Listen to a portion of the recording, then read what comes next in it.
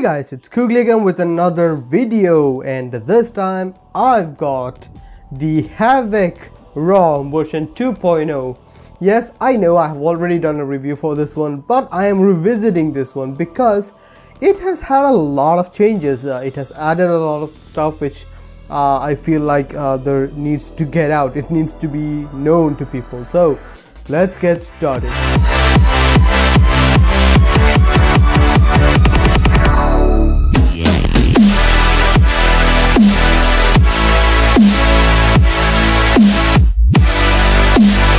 So guys, the Havoc ROM, it is one of the biggest ROMs in my opinion for the OnePlus 3. It started out on the OnePlus 3, it is now available on a lot of other ROMs. It's one of the great ROMs which is gonna make history, which is really great. So I'm really happy about that. So with that said, let's get to the ROM now. First of all, yeah, ambient display is available, pickup sensors and all are available, which you will see. I'm using my custom launcher because this is my daily driver right now. I am using Nova launcher. It comes with Pixel launcher and Google Now launcher, so both of them works really well. I like Pixel launcher more than Quickstep, and it does have the Quickstep and the Pi style features, but I mean, I'll get to that later, but still there are a few. First of all, the biggest change in my opinion is that little icon there. You see that, right? That's the VOLTE icon. Yes, it was always working with VOLTE, but this one actually adds the icon, which I really prefer. It's available. There are a few more things which I'll get into. Let's go to the About Phone page. In the About Phone page, you can see that this is for the OnePlus 3. I'm using both the SIMs. As you can see, I'm using Geo. Geo works very well, no issues at all there. It is Android Pie. Version 9.0, October security patches, November has not started yet. This is the version, and it is using the Holy Dragon 02.0 kernel, which is amazing. I recently had a chance to use this kernel on its own ROM, and that is probably one of the best ROMs out there. I mean, the battery life is amazing.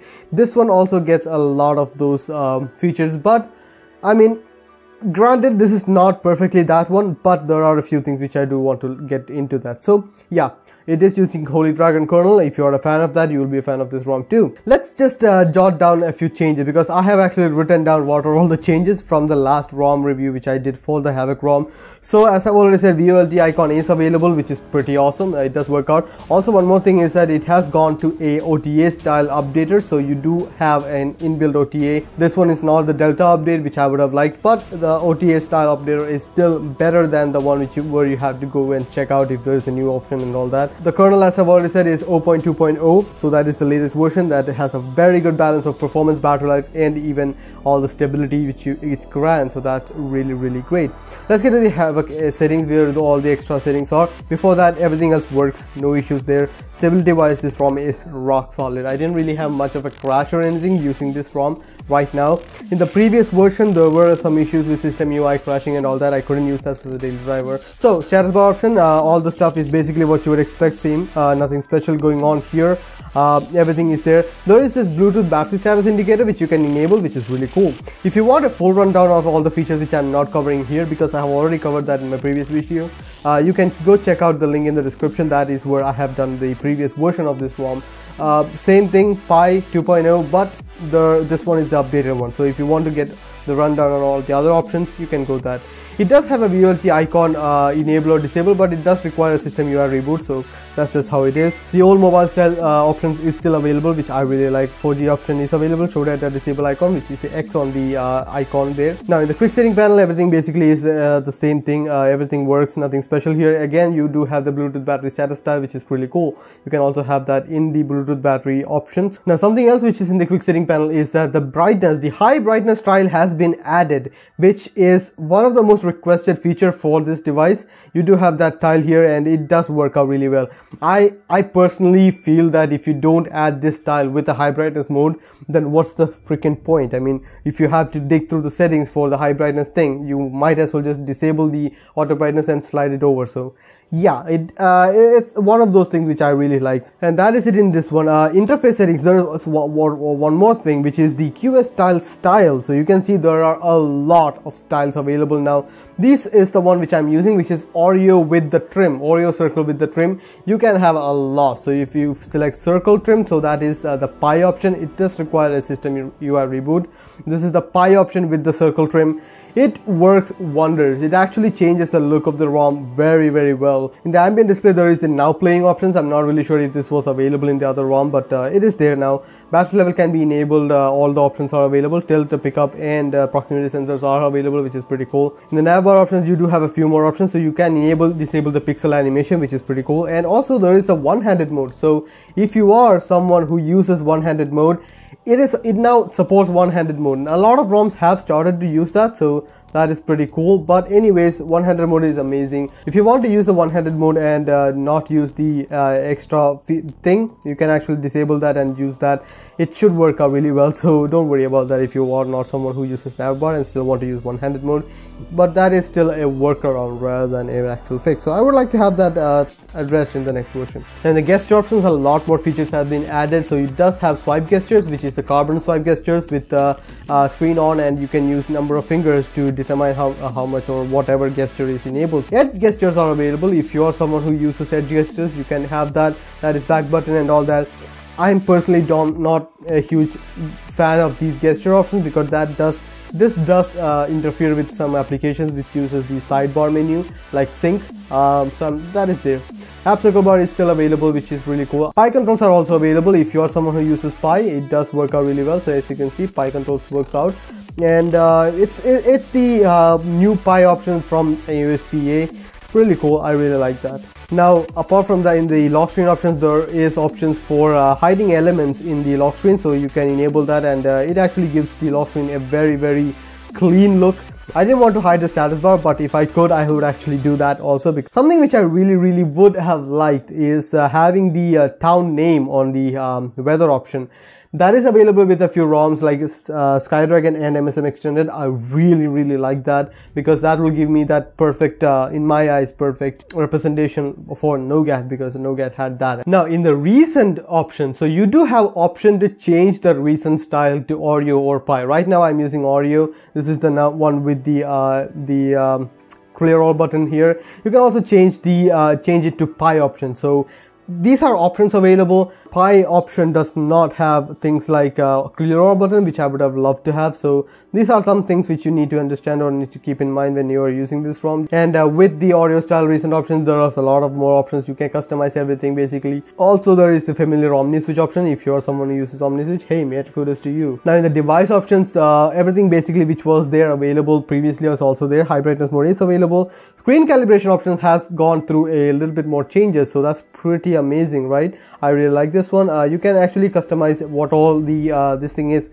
what all screen preferences you can use, and also there is a handy dandy little window to see the changes, so that's really amazing. It's just one of those nicety features which is really cool. One thing to note is that it doesn't have that hyper-saturated dynamic mode, which I personally like that one. In the old Lineagen mod ROMs and even the CR Droid had that.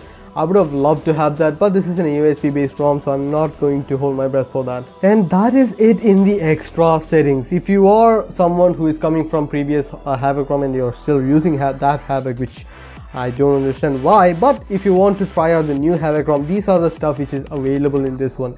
Now let's back up, because previously I did not grade the Havoc ROM because that was one of the first ROMs which I flashed after coming back from vacation. So, well, let's do that now, right? Here is my thoughts on the version right now. Feature wise, it's one of the best. It has almost all the features that you have already seen that. It has filled in all the blank spots which was available or which was there with other ROMs, and I just freaking love it. I'm gonna give it an 8 out of 10 for features. Now the battery life. The battery life, as I've already said, due to the kernel, due to the optimization, I don't know why, the battery life has been pretty amazing. I mean, I'm not really gonna say that it is the best or it's so much more amazing than other ROMs, but the battery life has been pretty good for me. In my opinion, idle rain is somewhere in the neighborhood of 1.3 to 1.4%, which is okay, I can live with that. The active drain is somewhere between 14 to 15%. Again, something which I can live with. But the thing is, it comes with Spectrum support and you can actually tailor make everything. I'm not going to include Spectrum support for battery life and performance overview, but it's gonna get a little bit more score because you have the option for that. Right now it is using interactive kernel. You can switch to some other kernel and it will work out really well. It does have Alucard, it does have Darkness kernel, which is the battery preset. It does have Nightmare, it does have everything which is available, and it does work out really well. So you can see Nightmare kernel, this is Darkness, this is performance kernel. So balanced run is where I did all my performance scoring, but I mean, it works. I really like that. I'm gonna give it a 7 out of 10 for battery life. Now the performance of the ROM. The performance of the ROM is pretty cool. It works. It really does work. The Antutu benchmark score which I received was about 158,926, which is an amazing average score. And after that I got a higher score, which I'm not really sure why. I'm just gonna load PUBG. The last ROM which I reviewed, the Skydragon ROM, had a great performance score. It was the highest scoring ROM which I got 5th Pi. For that, Nitrogen ROM had that title, and for the most part Nitrogen ROM worked really well. I didn't really have any issues with that. I'm actually pretty happy with how it turned out to be. This one has a great performance. I'm gonna give it a 7 out of 10 for performance because it is actually pretty cool. So there you have it, guys. That is the PUBG experience with this core, and it's actually pretty cool. It works and I'm really happy about how it has turned out. Not the best experience anyways. I'm not really a big mobile gamer, but you know, it works. Now comes the stability of the ROM. The stability of the ROM is also pretty rock solid. Did not have any crashes, did not have any issues with anything. I'm just really happy about that. Again, this is one of those ROMs where I don't have an issue with my call dialer, switching the audio back to my phone, which is great. I don't have much issues with, I have a lot of issues with other ROMs, like MXM Extended is one prime example where I had that issue, and that is the only reason I'm not using MSM Extended. So that is one thing. So I'm gonna give it a 7 out of 10 for stability. Now the camera. The camera, I mean, this is the only ROM which uses Google Camera, which is amazing. I really like Google Camera. It has almost everything working really well. It has HDR, it has auto HDR stuff. I mean, if you are someone who uses Google Camera, you will appreciate that. If you're not someone who uses Google Camera, well, you should be using Google Camera. So that's just what I want to talk about. I'm gonna give it a 6.5 out of 10 for camera. Now the aesthetics of the ROM. The aesthetics of the ROM is pretty damn decent. It does have extra features, but this dark mode does have its own problems, which I have mentioned in my other ROM reviews, where something like CR Droid, where selecting white accent works out everything else. There is issue with text, black on black text and all that in autofill menu and all that, which kind of is jarring. Personally, I can live with that though right now because it is okay. I'm gonna give it a 6.5 out of 10 for aesthetics because it does actually have a few more options, which is a really cool. I really like that. Now the overall experience of the ROM. The overall experience of the ROM is amazing. It just works. It works really well. I'm okay with that. As I've already said, this is my current daily driver. It just is that good. Personally, there is no better ROM for me.